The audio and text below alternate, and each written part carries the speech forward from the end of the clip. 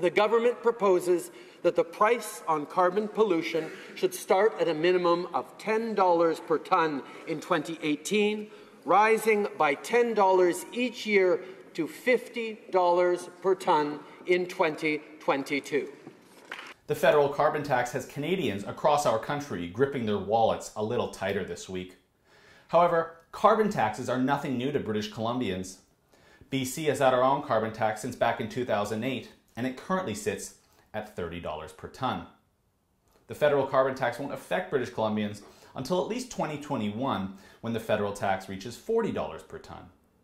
So that's why we didn't hear much from Christy Clark and the BC Liberals in opposition to this new tax like we did from other provinces such as Saskatchewan, Nova Scotia, or even Alberta. But even still, this federal carbon tax could do serious damage to BC.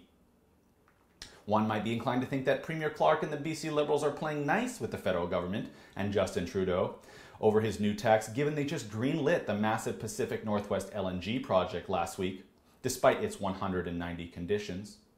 Well, consider this new carbon tax just one more massive condition. None of the major LNG projects appear likely to be operational before 2021, which makes this new carbon tax and even our own carbon tax in BC a huge disadvantage compared to our competitors.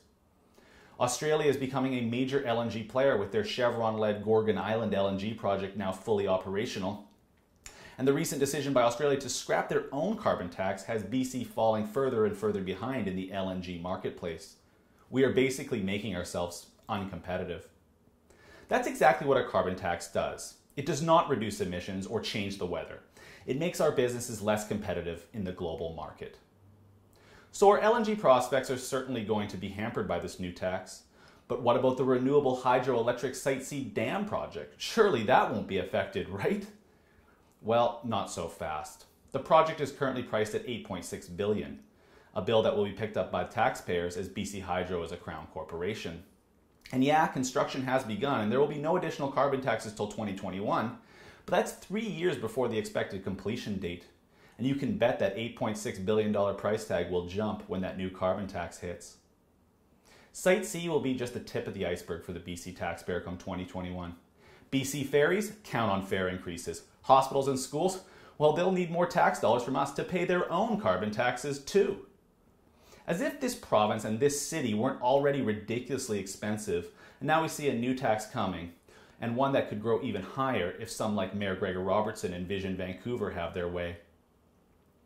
So that's why Premier Clark should stand up for BC, put British Columbians first, and point to our own carbon tax and say, no, Prime Minister Trudeau, British Columbians have been paying carbon taxes for close to a decade now.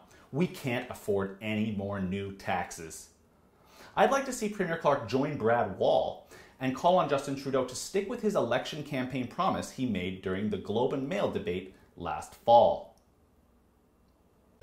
The idea of imposing a bureaucracy out of Ottawa, a cap-and-trade system on provinces like British Columbia that have already moved forward with a world-renowned carbon tax that is actually working for them, is actually a completely nonsensical plan. So let me get this straight, Justin. Imposing a federal carbon tax on BC when we already have a tax is completely nonsensical.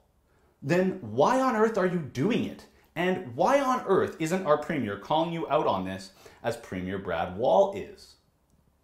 As I was watching all the reaction pour in over this new federal carbon tax, I was most disturbed when I heard the calls of various environmental groups and ivory tower elites who are unhappy about how low the tax is.